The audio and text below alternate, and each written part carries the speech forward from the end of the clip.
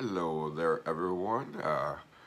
How's everything been going? I know I have not done these Sunday sauces or devotionals lately. Thought I'd come to you with one. I was just sitting in bed and giving some thought to things, and just wanted to share uh, something that I read, something that I've kind of thought about, and it kind of hit home for me.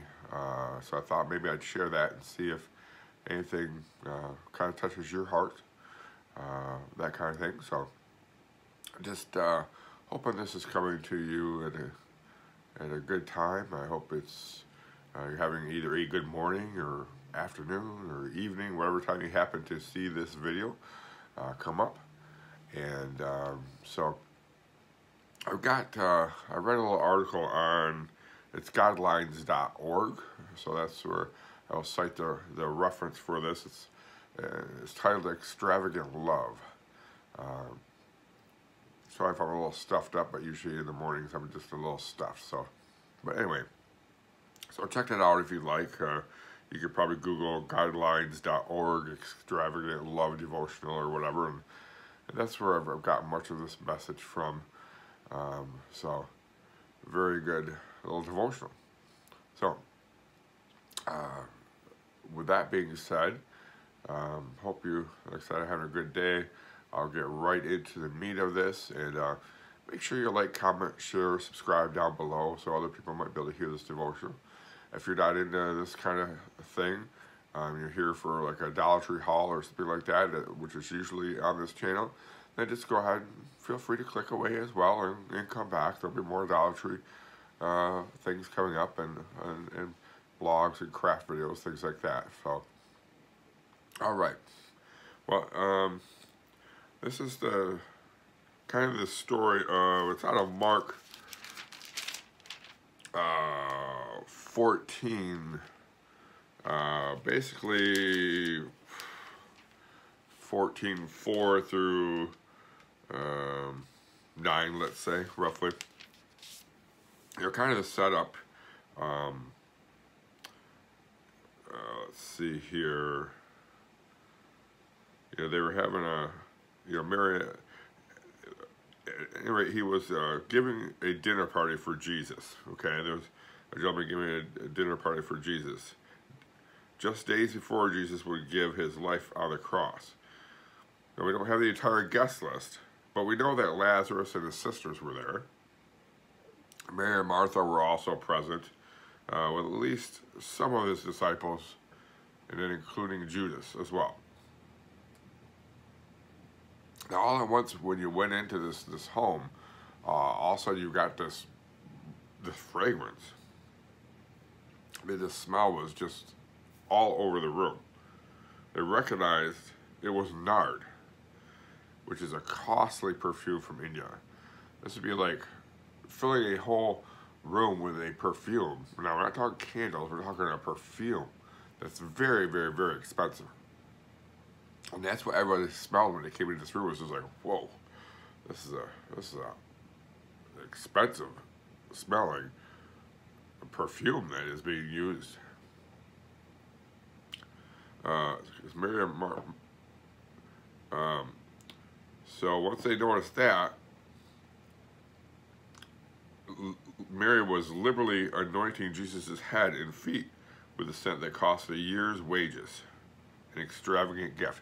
Can you imagine a year's worth of wages that you're spending on something for God? And at this point, it's right for Jesus. It's a smell, but it's not, you know, something tangible per se. But just rubbing, you know, Jesus with a year's worth of wages. I mean, think of that in your own life. Excuse me, I had a little bit of coffee this morning. I don't have coffee too often, but it tastes pretty good. So, here's Mary liberally applying this to Jesus' head, his feet, and it's like a set of year's wages. It's an extravagant gift. Of course, good old Judas, he criticized her and said, and this is in Mark 14:4-5, "Why this waste of perfume? it could have been sold and the money given to the poor. And then in there, John tells us he didn't say this because he cared about the poor, but because as treasurer, he used to help himself with what was put into the money bag. But Jesus turned around and kind of commended this extravagant gift that he was giving. And he kind of rebukes Judas here. This is Mark 14:6-9. He says, "Leave her alone. Why are you bothering her? She has done a beautiful thing to me. She did what she could. She poured perfume on my body beforehand to prepare my burial. I tell you the truth, wherever the gospel is preached throughout the world, what she has done will also be told in memory of her." Well, I guess Jesus was telling it like it is. It's what we're doing. We're telling it now as well. So Jesus, said, it's okay. So, you see, Mary went beyond obedience. You can be obedient to God, but she also went to the point of being extravagant. Obedience, I believe. This is an extravagance, a gift for God. From her heart, she poured out costly gift. It became a memorial for her love for centuries to come. And we cannot give God anything that he wants or needs. We just can't. He owns everything already. I'm talking about physical things. Okay? Yeah, but we can give him something he wants. And that is our love from our hearts. Have you given something extravagant simply because you love him so much? Or is it something just to think about? I was reading that like, boy, have I given God anything extravagant once? I mean,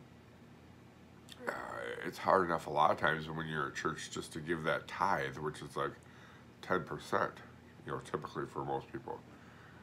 I mean, and that's a good thing. That's not, that is a good thing.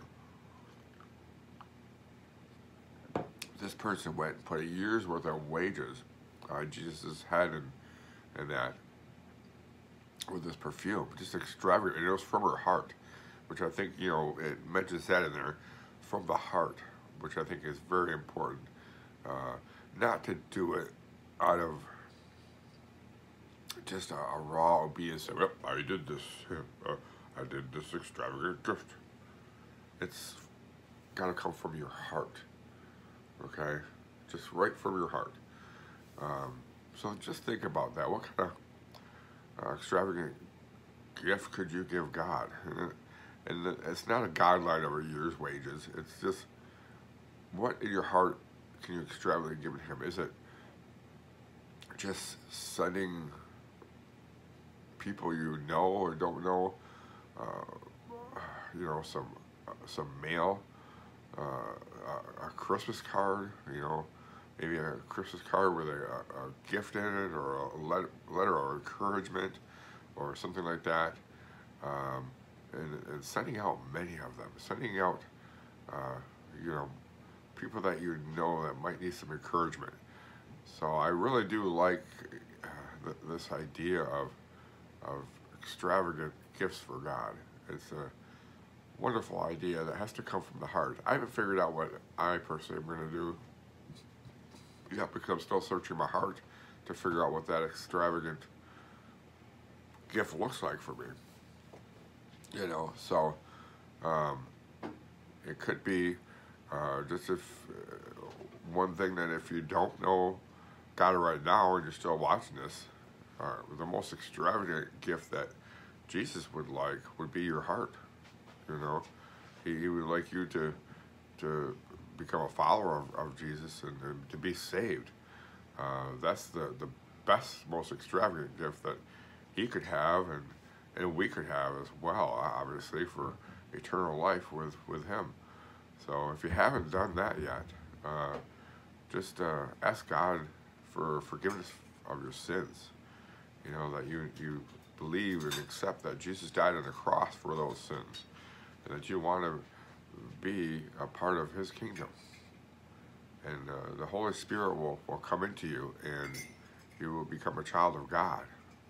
And from that point on, maybe just seek out a little local church, or just look it up online. You know, nowadays there's churches online and things like that as well. And just read more of God's Word, and you'll find out that you know, He is a wonderful person. That the extravagant gift that you gave of your life for Him, in service of Him, was the best thing, and He will be happier than ever.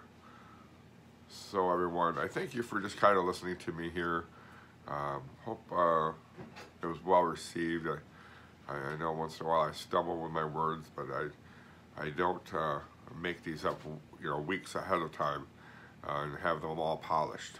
It's what comes from the heart, usually within an hour after I think about it. So I could take longer, I suppose, to be more eloquent with it, but I like to do it when it's fresh in my heart or fresh in my mind.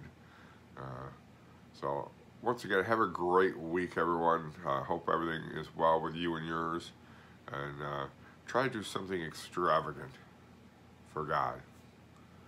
Have a wonderful day.